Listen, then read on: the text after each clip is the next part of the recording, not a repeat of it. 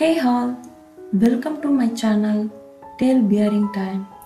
Today in this video, I want to simply tell the tale of William Shakespeare's The Winter's Tale. Let's get into the story. The Winter's Tale. Do you know where Sicily is? It is a big city in the country called Italy. Many years ago, Sicily was a big kingdom ruled by King Leontis. Leontis was a very wise and noble king. He had a wife called Hermione. Queen Hermione was very beautiful and good and was an ideal wife to the king. Leontis was a very happy man. He had everything he wanted and lived very happily with his queen. The king had a friend called Polixenes. He was also a king and ruled over the kingdom of Bohemia, which is also a part of Italy. Leontis and Polixenes had been the best of friends for many years. They had grown up and studied together till their youth, and then had gone away to their kingdoms after their fathers had died.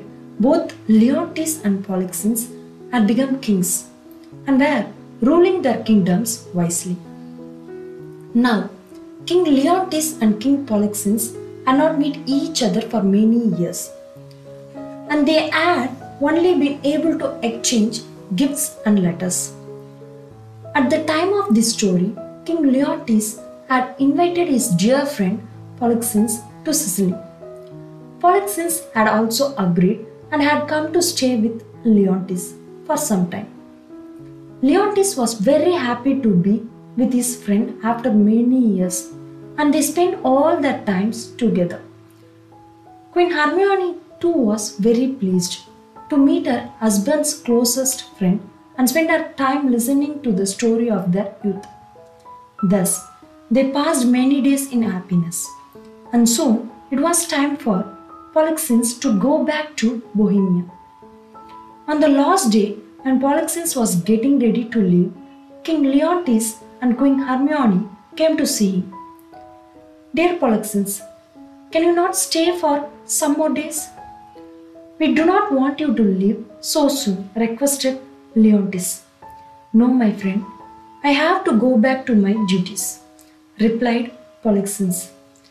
Leontis then asked his wife Hermione to speak with Polixenes. He wanted her to request his friend to stay longer with them. Queen Hermione loved her husband very much and wanted to see him happy. She agreed to her husband's wish and went to see Polixenes. "Please stay with us for some more days, dear Polixenes," she said. "We have all been very happy together and we could enjoy ourselves some more." Polixenes could not refuse the request of this beautiful lady. He immediately agreed to stay back for a few more weeks. This, unfortunately, created this tragic story. The king had become furious that his friend had agreed to stay back only because the queen had asked him. He had always known that his friend was a true and noble man and that his wife was also a very virtuous woman. But in his anger, he started doubting them. He became terribly jealous of Polixenes. Every time the queen even spoke to Polixenes, Leontis would become furious. Poor Hermione was only making her husband's best friend feel comfortable, and she could not understand what was making the king so angry. In a few days' time, Leontis had become like an animal.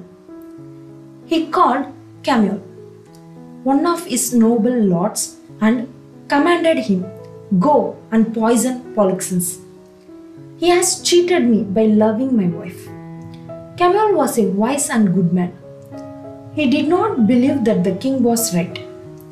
He knew that Polixenes and the queen were too good and noble to cheat King Leontis. He did not want to do any wrong to them. He called Polixenes and told him of the king's decision and asked him to escape. knowing that the king would kill him too if he returned.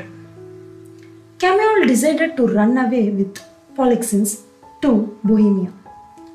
So the two men escaped to Bohemia, where Camille became a loyal and true subject of Polixenes. When King Leontes heard of their escape, he became even more angry. He thought that they had all cheated him.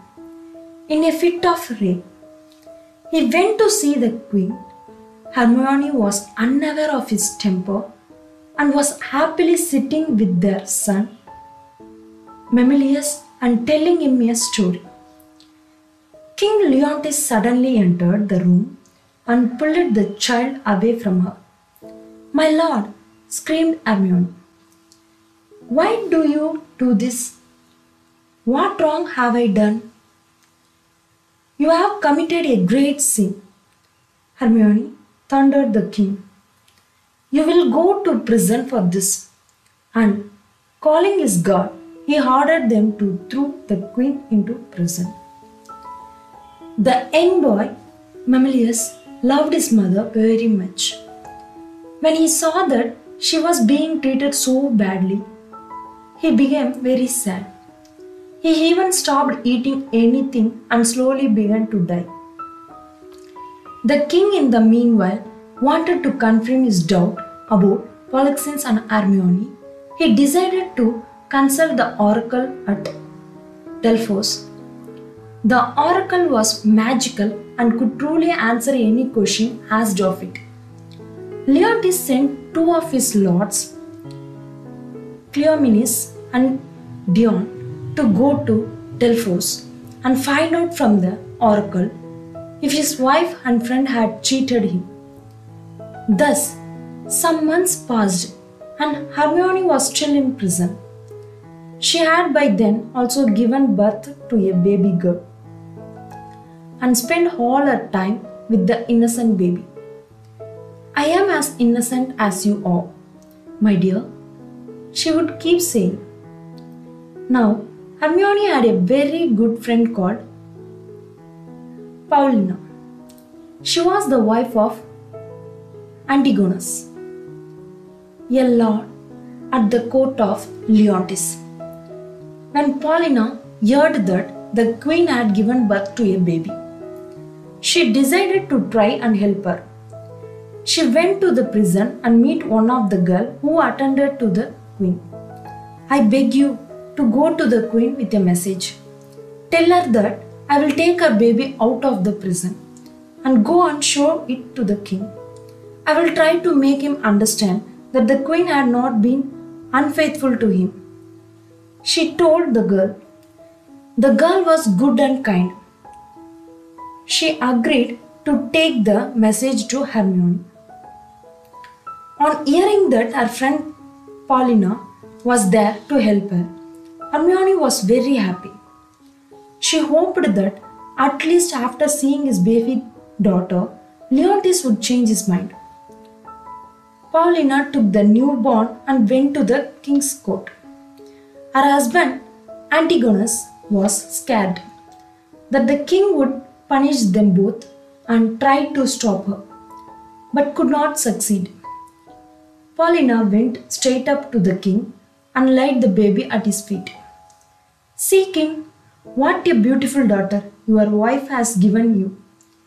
Queen Hermione is innocent. Please spare her." She pleaded with Leontes, but nothing would change Leontes.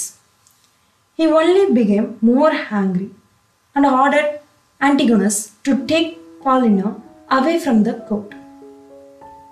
Paulina was thus dragged away from the king, but she had left the baby behind.